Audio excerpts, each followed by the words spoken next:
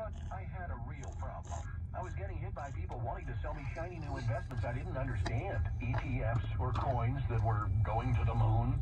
I'm a bit old-fashioned. I like my feet on the ground and my investments. When I spoke to the team at Noble Gold, they didn't boast that anything was going into orbit. They told me that my money would do better than inflation. And with precious metals or a gold IRA, I would actually get real gold and not a certificate. That sounds more like it, huh? If you've been thinking of precious metals, Noble Gold has just won the top pick for IRA providers out of 18 in the Consumer Affairs rankings. And they're giving away